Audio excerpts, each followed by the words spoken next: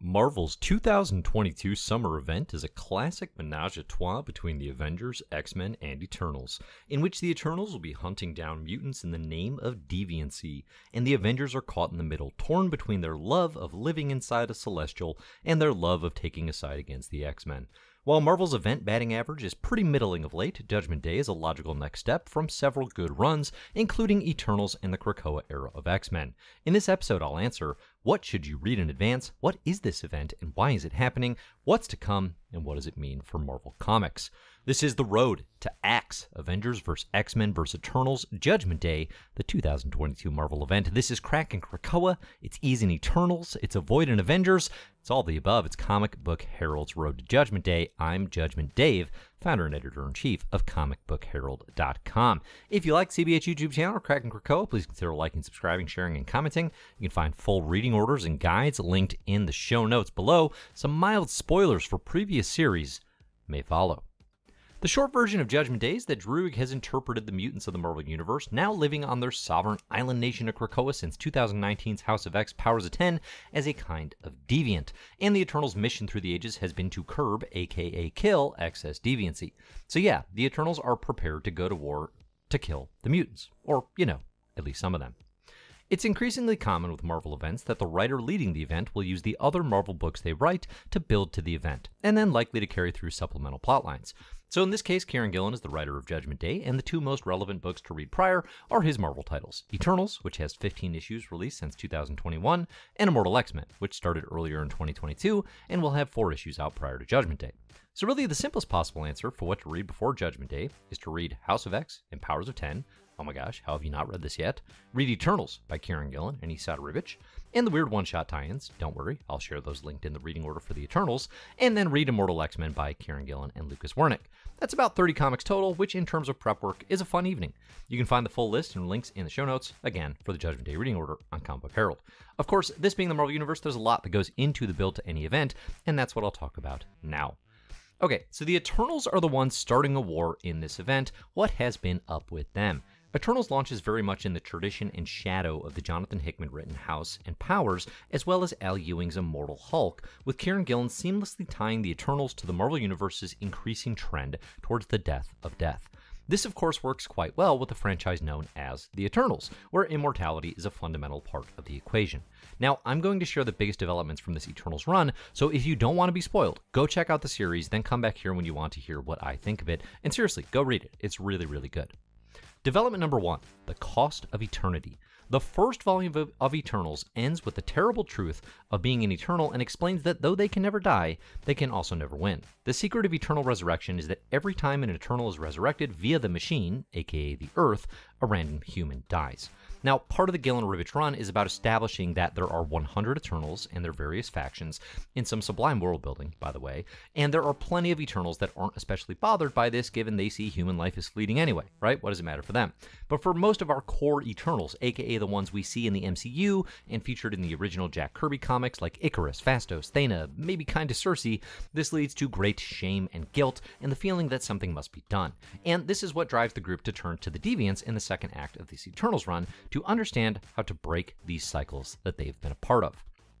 Development number 2, Eternal Heresy. From their creation by Jack Kirby in 1976 until 2018, and then the Gillen Ribic run, the Eternals have understood they are the favored agents of the cosmic Celestials, doing the bidding of the enigmatic gods before their various judgments of planet Earth. But we've seen over the past 4 years what we've seen has called all this into question. So you have the more religious, like Ajak and Macquarie, questioning, are they even agents of the Celestial? What is their point? Are all their histories and beliefs a lie? Worse, the Celestials have stopped speaking to the Eternals, but made time to chat with the Avengers and explain to them that Celestial pus and vomit is what makes them special. No, really, this is the first arc of Jason Aaron's Avengers. Insult to injury, the Avengers now live inside a dead Celestial. Specifically in Gillen's run, we learn the Celestials never really had a glorious purpose for the Eternals. Their real purpose was to keep things rolling long enough for the superheroes to go strong enough to purge the Celestial plague from Earth. As Gillen puts it, the Eternals were nothing more than the lid on a petri dish. The Deviants, in fact, are the important ones. The Eternals exist so the Deviants do not undergo too many excess changes and destroy themselves. The Deviants are the mothers of the age of Marvels. These are the dangerous truths of the Eternals. Development number 3, on top of all that, the Thanos family.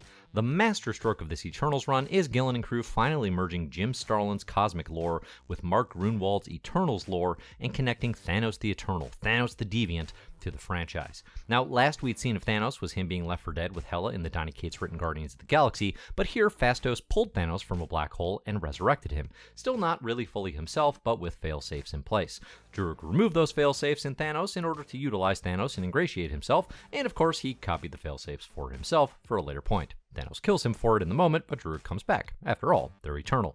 Druig concocts an election manipulation scheme to get Thanos elected as Eternal Prime over Zurus, a throne he sits in for the second arc of the Gillen Eternals. That's right, Thanos is king of the Eternals for the second arc of this run. Seriously, it's good.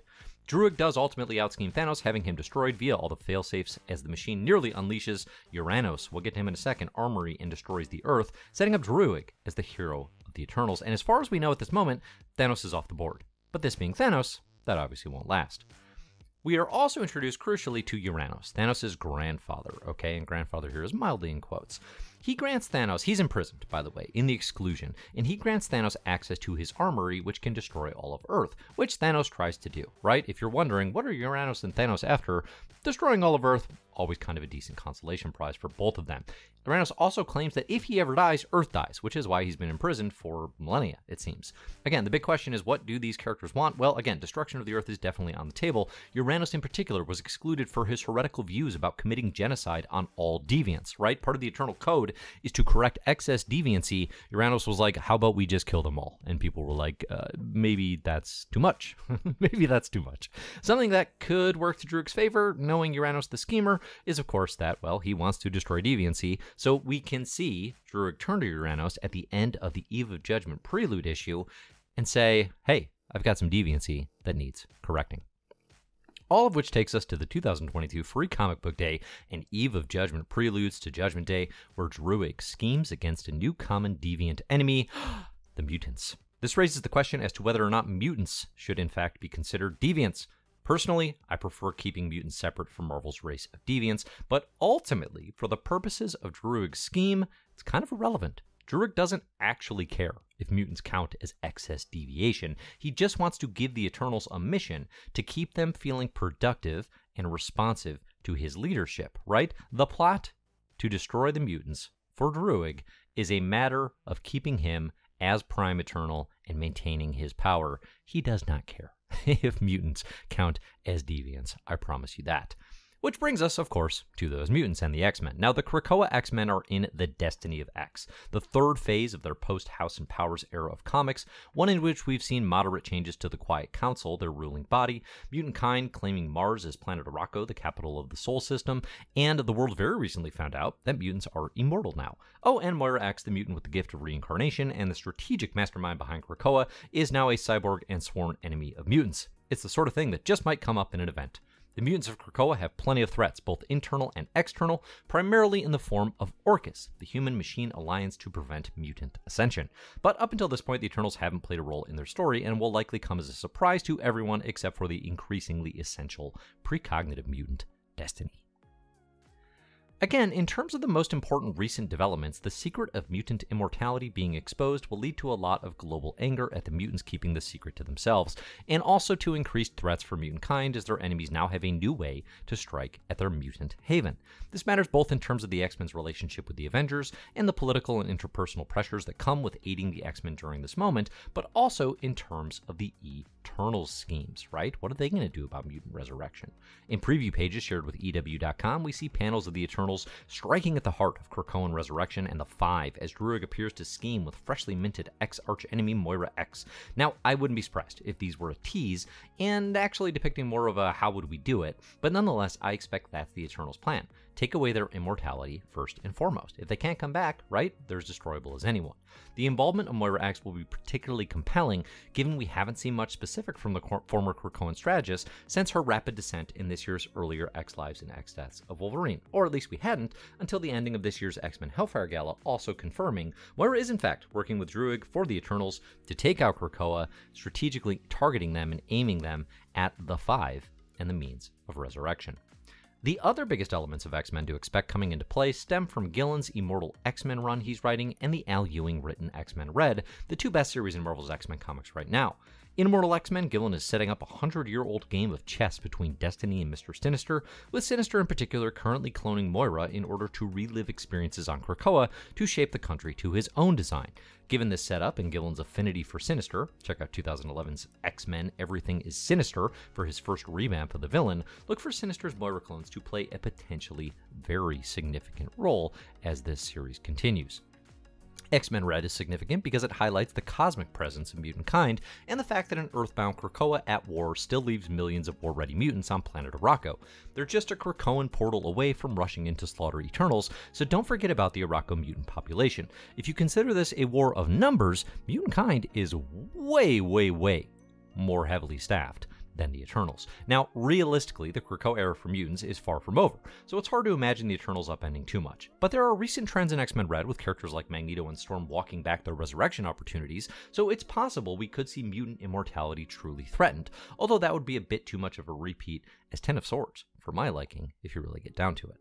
On the Avengers side of things, I honestly have very little idea what's going on because I checked out of the Jason Aaron and Ed McGuinness run shortly after the War of Vampires, see also like 3 years ago. But for you, the dear listener, I went back into those dark minds and extracted some highlights.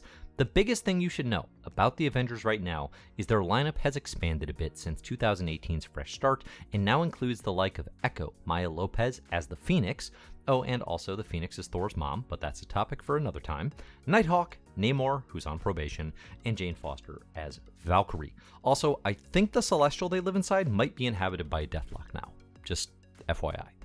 Truly, apart from that, I don't think you'll need to read a single semi-recent issue from this run of Avengers. They're mostly dealing with multiverse stuff and Mephisto, and it probably won't come into play here, and Jason Aaron continues to write the book like I hit the dollar menu at Wendy's, fast, reckless, and full of preposterous combinations.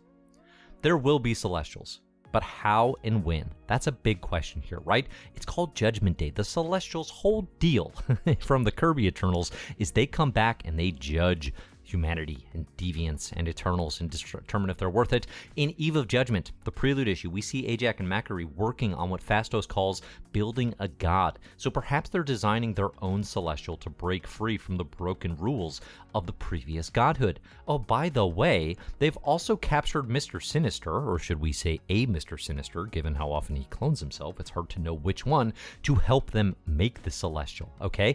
And if we will remember, okay, from the Gillen X-Men run, which started in 2011, the first thing Sinister does in Everything is Sinister, he hijacks the dreaming Celestial's head and turns it into his own little spinning Celestial head base. He's got Celestial ties, okay? Capturing him is not an accident. That's not an oversight. That's all going to be super Celestial based. They will play a role in this run. The question is just, of course, to what exact end?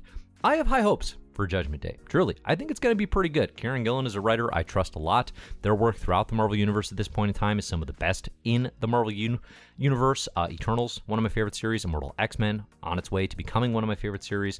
One of the best X books right out of the gate in the Destiny of X. Again, when an event launches from the pen of a writer who's already doing good stuff in the Marvel Universe, that event tends to at least be competently told and interesting. I think Gillen's got an interesting perspective on things, and I am here for Judgment Day. But that should give you all you need to know about the event right now. Definitely check it out. Definitely check out the reading order in the show notes. It will be updated every week over on comicbookherald.com as new comics are released to place things chronologically, because this is one I will definitely be following along with. Thank you to everybody who supports Comic Book Herald over on patreon.com/Comic Book Herald. If you support us at the mysterious benefactors tier, you can of course get your name shouted out here on the video. Thank you, Jesse W., Professor Pride, Cole Weathers, Martin Lopez, Chris Isidro, Brent Bowser, Professor X3769, PD Appleseed, Verisimilitude, Terra Nord, Ed Mackey, Clyde Glide, Pinball Drew, Mike Solomons, and Matt Mahoney for past support on patreon.com/Comic Book Herald. I'm Dave. You can find all my stuff, of course, at the website, at Comic Book Herald on social, Twitter and Instagram primarily. Look for the best comics ever in My Marvelous Year podcast for more from me. Thanks, everybody, for listening, and as always, enjoy the comics.